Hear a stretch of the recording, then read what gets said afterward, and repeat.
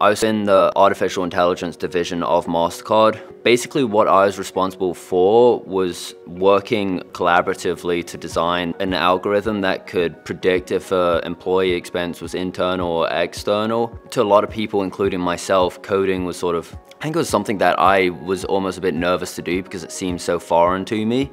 But I was encouraged by one of my professors, Professor Woody in the econ department, to look into the whole data science field because he emphasized how much that was becoming a key aspect for employers when they're looking for potential hires. And if I hadn't have taken that data science course, I think it would have been highly unlikely that I would have been able to get the internship. The overall internship was fantastic because the company itself wanted you to learn. And I sort of split time between the artificial intelligence algorithms that could be used by the company. And then the other project that I was working on simultaneously was analyzing the anti-money laundering market. Anti-money laundering is essentially when there's fraud. By using artificial intelligence, they can have a set of rules that identify if a transaction is fraudulent. And obviously that saves a lot of money and improves the overall customer experience.